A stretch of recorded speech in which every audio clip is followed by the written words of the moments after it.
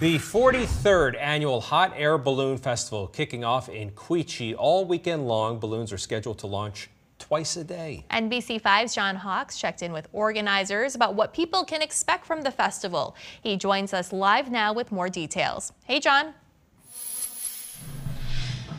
Yeah, that's right, Alice and Brian. I'm out here on the Quechee Green where the balloons are starting to get ready. We haven't heard the official word yet, but it's underway all weekend long.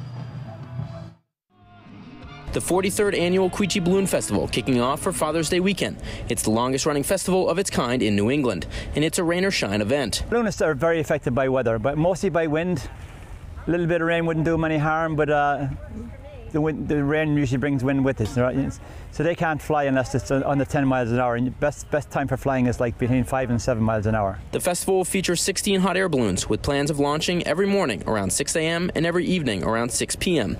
All balloon rides are sold out, but there is one last-minute opportunity to get high in the sky. We also hope to get some tethered balloons up. Tethered balloons are balloons that go up about 100 feet in the air, and they're exciting. And it's about $25 for getting the tethered balloon right up.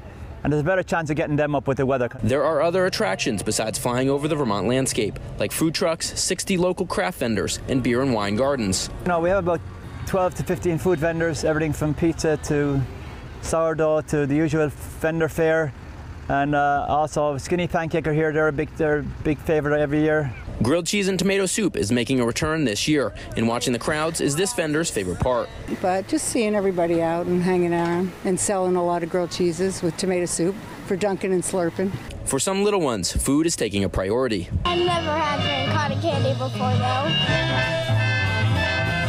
though. Live music will also be a big part of the festival all 3 days.